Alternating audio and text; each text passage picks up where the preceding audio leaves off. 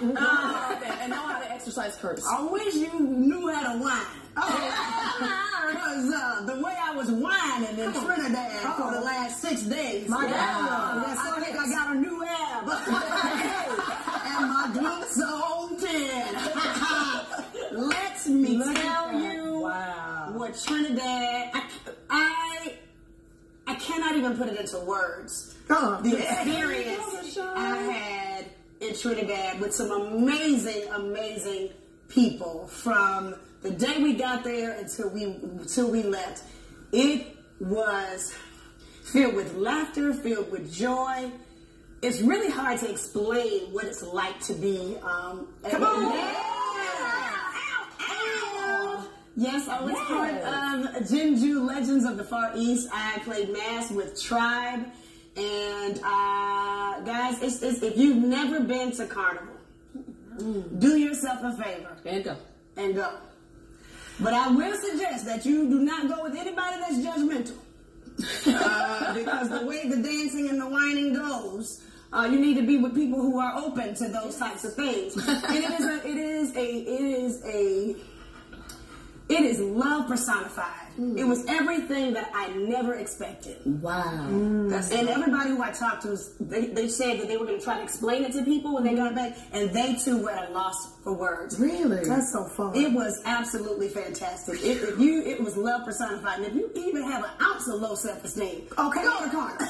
You'll come back feeling like a model. I feel like I'm the finest person ever. I mean, it is just amazing. Saw some great people there. Met some amazing people. I mean, you literally make eye contact with somebody and be like, hey, girl. And then everybody start whining. Did you see the Nicki Minaj? Did you whine with Nicki? So we're going to talk about that in our daily feed.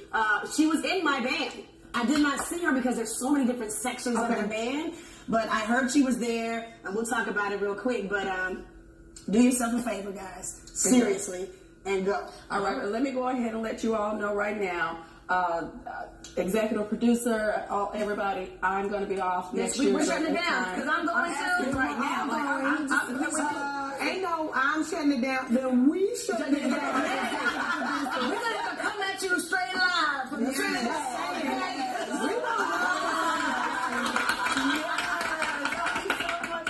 We're going to be just playing with our George. Yes, we came to mess it up, shut it down, and turn it over. Yes. Come on.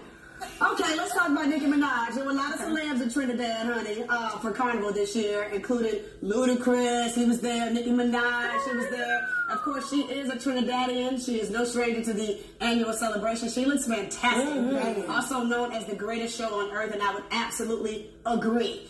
She wasn't there just to spectate. She also performed with the Soca King, Machel Montana, and Kes. I took a picture with Kes along with my group of folks who I traveled with. It was amazing. But I do want to give it up for Iowa George, who actually won the Road March with his song Stage Gone Bad with Kes.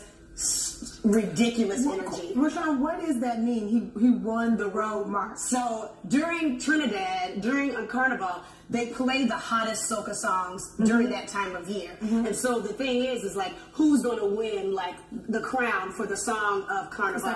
It's like, so you play these particular songs that are in the running over and over and over and over again. So during Carnival Monday, we were in one of our sections, and Machel Montana was performing, but we really loved the Iowa George song. So our whole section was like, Iowa, Iowa, Iowa. And they played Iowa, and the newspaper yesterday came out that Iowa won Road March. We went crazy. Oh, man. So good. That's so fun. It was so much fun. It's amazing. Please, please, please, go. Okay, enough about Trinidad. Where we going? Yes, it's going. So we got to take a